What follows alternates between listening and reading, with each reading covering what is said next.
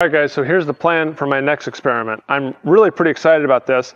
I've been emailing back and forth with a guy who has lots and lots of these ceramic beads from a catalytic converter in his industrial process that he's been using.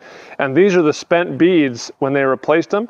And he's got them assayed, and they assay over in 1% platinum.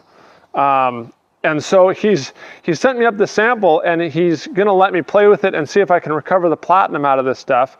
So this is gonna be my next video, and that's what these two catalytic converters have been kind of leading up to, the two previous videos, is once I figure out the process, I can actually take the material here, these beads, and process them down and hopefully recover the platinum.